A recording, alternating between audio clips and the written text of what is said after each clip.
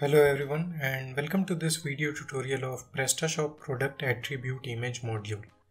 In this video, I'll explain you the process to configure the module, and I'll also show you that how using this module you can choose to show various attributes of your product in the form of image. So let's just go to the Prestashop back office to know more about the module. As you can see that I have already installed this module in my Prestashop.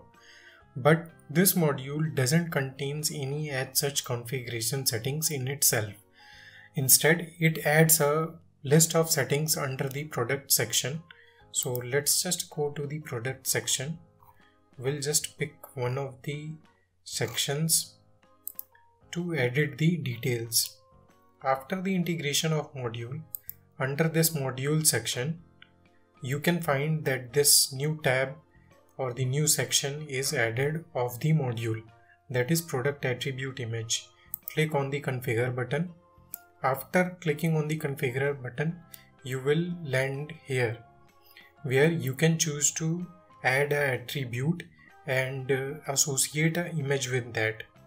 However, after adding any attribute, you need to regenerate the combination again in order to have an effect on the product page, and the details related to regeneration of the combination is also added here in this box.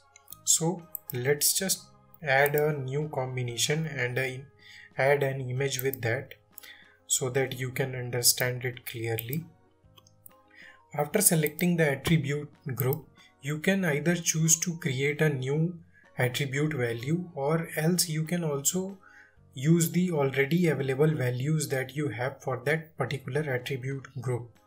So here we'll just use the already available attribute value. Here you can also choose to edit the name which you want to show on the product page. You can choose to display this name. After that, choose an image to add on the product page. Whether you want to change the original product image that is being shown here, you can see that S attribute is already being shown in the form of image. The image which I was talking about is this main product image. Whether you want to change this main product image with this image which you are currently uploading, you can choose that from enabling this option. If you enable this option, then this particular, that is this main product image, will be updated by this. After that, you can choose to keep the status of this particular attribute as enabled or disabled upon your own choice. After that, click on the save button. It might just take some time to now it's already added. Even after adding the attribute, I'll just refresh this page.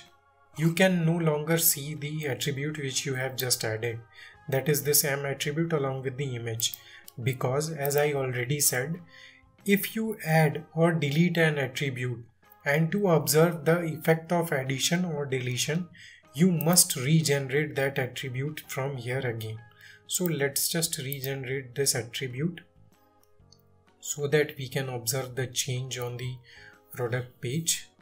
It might just take some time to regenerate this particular attribute value that which we have selected and for which we have just added an image.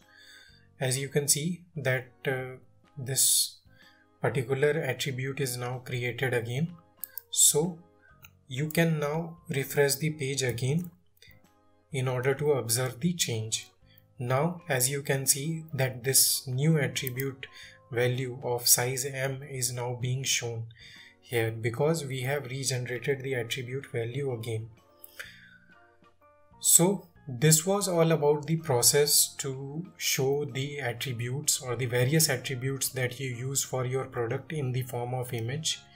You can always choose to use a custom value or use a predefined value which you already have and associate an image with it.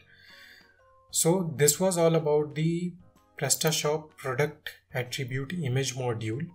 I hope this video helps you to configure and use the module in the best possible way. Thank you.